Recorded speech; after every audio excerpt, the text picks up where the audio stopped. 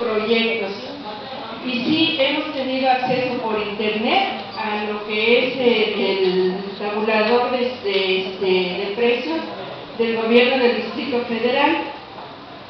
Mi propuesta es, primero, que se desvincule lo que es el presupuesto, la participación ciudadana para este proyecto de la delegación, porque la delegación manipula a los comités y entonces meten el proyecto que a la delegada le conviene en ese momento.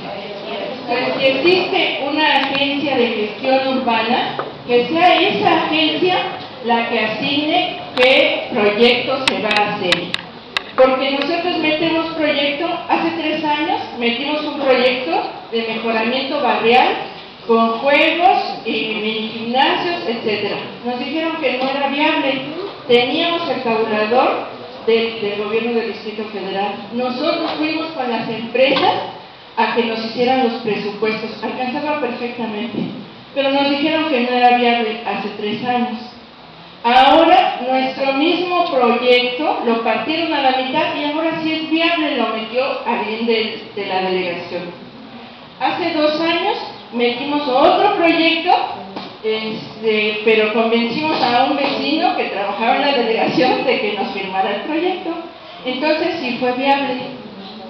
Nosotros hicimos con las empresas, incluso una empresa de Toluca, nos hicieron todo el presupuesto, alcanzaba perfectamente para lo que nosotros queríamos y sobraban 40,000 pesos.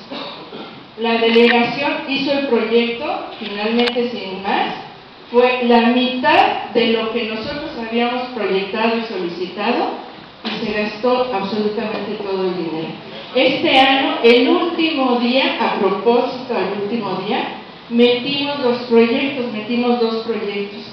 La semana siguiente que se dio una prórroga, los del comité metieron 8 proyectos más y fueron de camiones de basura y de alarmas. Quiero decirles que nosotros, con gestiones ante seguridad pública, obtuvimos cámaras, obtuvimos radios, obtuvimos patrullas, sin necesidad de presupuesto participativo, que además no contempla a las personas que trabajan eso.